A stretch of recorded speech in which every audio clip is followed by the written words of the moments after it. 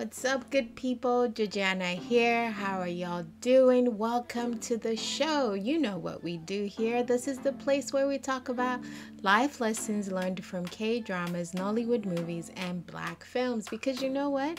Sometimes life does imitate art, or art does imitate life. Which one is it?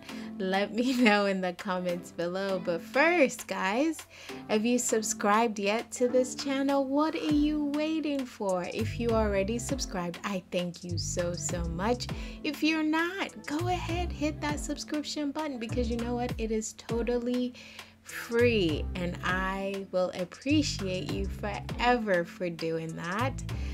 But for now, let's go ahead and get into this video. Let's talk about love, sex, and 30 candles and getting over betrayal, because you're dead to me.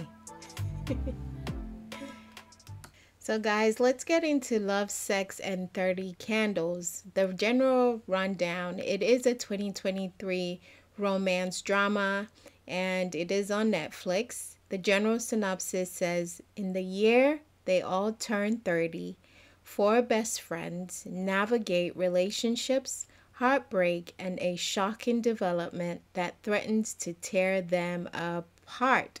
It is South African based, so not Nollywood.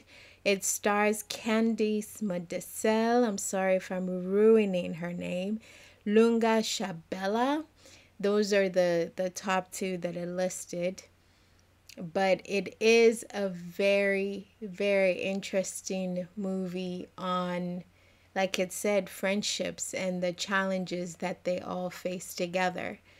But what I want to focus on today is that out of this two friendships, one best friend sleeps with another best friend's boyfriend. And the thing is that best friend that has the boyfriend, her name's Keddy. And then the one that's sleeping with Keddy's boyfriend, her character's name's Nowazi. And so Nowazi has a one night stand with Keddy's boyfriend.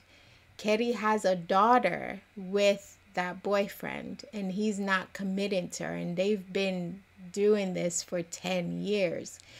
And all her best friend, including Nowazi, have been telling her to give him up and move on.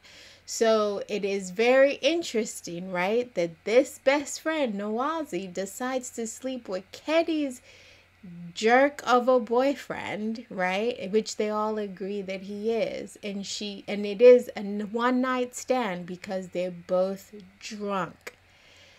Guys, is it okay? Is it okay? Is it a good reason? Like, is it justified that they're both drunk? And so it's okay.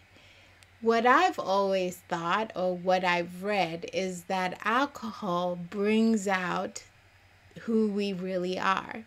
So is it that then she's always wanted to be with Keddy's boyfriend? Because a one-night stand, what it created now was that Nowazi got pregnant for Keddy's boyfriend. And so you can imagine watching the movie that eventually that truth came out and it broke Keddy's heart, right? Because that's a big betrayal, right? On both parts. Like, yes, her partner, but he's a jerk, and not that that's an excuse, but it's like, my best friend has done this to me and has kept this from me, right? What could she have done differently is what we're gonna talk about, and getting to that place of forgiveness, right? Because it was really hard for Keddy, even though I feel like they kind of rushed over that quickly because it is a movie, and I don't think in real life it would be that easy. It was a month, right, of them not talking, and then Keddy rationalized it and said that she's known Nawazi before she knew the guy. Yes, granted, he'll always be a jerk, but I feel like for a friend to do that and not tell you afterwards, because yes, you know it's gonna hurt, but it's that now you're pregnant. It's like it would have hurt more. So my take is getting over betrayal, because you would be dead to me, right? Like, let's keep it real. Like, you would be dead to me. Both of them are dead to me. The guy, the friend, like, you're dead to me. So for us not to be those people that are like, we're done, we're never going to be friends, but because we are people of faith, we have to operate in forgiveness, right? So if you found yourself in a situation where you have betrayed your friend, no matter what that looks like, own up to it immediately. That's the first step to be able to heal. If you are the person that has caused this pain to your friend, own up to it immediately. Don't let it fester. Don't let it go on. Say, I did this. I am sorry.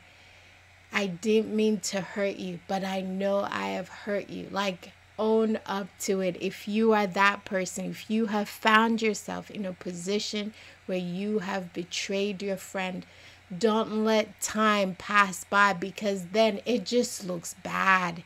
It just makes it worse. I cannot emphasize what time does to you owning up. It will be hard, yes. It'll be the toughest thing you ever have had to say. That, friend, I have betrayed you. I did this. I did that. But the sooner you take that Band-Aid off, the better it is going to help you, both of you, heal, if there is any chance of healing, because then it's not coming from a place of being malicious. Okay, so that's one. And then two, for you that you have been betrayed, you have been hurt, acknowledge that you have been hurt. Be angry. It's okay to be angry. It's okay to be upset. It's okay to feel that betrayal, right? For as long as you want, right? It is okay, because it hurt, because this is someone you've trusted and they've been best friends like since college, forever, and they were all turning 30. So over 10 years they've been friends. And for her to do that to her, not tell her that this occurred, not even that about the act, but the fact that the act occurred. She had to allow herself to be angry. Allow yourself that opportunity. Yes, because if you just like, I'm done. It's like, it's grieving, right? It's all that grieving process that you have to go through. Okay, and you that have hurt that friend, allow that friend to be upset. Allow that friend to be angry. Allow that friend to not call you or talk to you, because they need that time to process what's happened. Give them that space. Don't rush them. Give them that space. They need that time. And then I would say, thirdly, do not blame yourself for it. It had nothing to do with you. Do not blame yourself for the betrayal. Do not think, what could I have done differently? It is not your fault. There's nothing you could have done differently. So don't start to blame yourself. Don't start to think you were not a good friend, because you are a great friend. Do not question who you are as a friend. And you did not deserve this betrayal. Okay? And then there's forgiveness. You have to decide. I think it is important to forgive, and it is important to forget. But it is also important to know that you do not have to stay friends with that person. Now, in this movie, she decided to stay friends with her because she had always known her, I suppose. And they literally would, her daughter is now sisters with her daughter, half sisters. So I get it, but you don't have to stay friends with this person. Don't think that you owe that. You don't. You can forgive and move forward and not have to be friends. That is completely up to you. And there are so many factors that go into deciding that. But my thing is that you can forgive, and it is important to forgive because Christ forgives us our sins. But you don't have to stay friends with that person. You don't have to be, you don't have to continue in the path that you started. I think for me, I would always see that person differently, but I will forgive, but I don't know that that our friendship would be the same, I guess is what I'm trying to say. And it's okay that your friendship is not the same. But if you have been betrayed, I want you to know that you can and you will get through it. And that you are not alone and you can heal through this. And it's not your fault. I would definitely recommend Love, Sex, and 30 Candles. It's a lot happening at the same time. It was slow moving, but we finally got into it, and I would definitely recommend that you watch it for your own and, let me know what life lessons you got from it. Before I leave you, you know how I do. Let me encourage you with a scripture, and it's from Colossians 3 verse 13, which says, bearing with one another and forgiving one another. If anyone has a complaint against another, even as Christ forgave you, so you also must do. Forgiveness is important. It's not over exaggerated, because I know I have to forgive myself for a lot of things. And so if I'm able to forgive myself, then I can forgive other people. You need time to forgive people. Don't rush that process, but you can forgive other people. Give yourself the time to do it. All right, guys, thank you so much for watching. Until next time, be kind to yourself, be kind to others, take care of yourself, and remember, put comments below.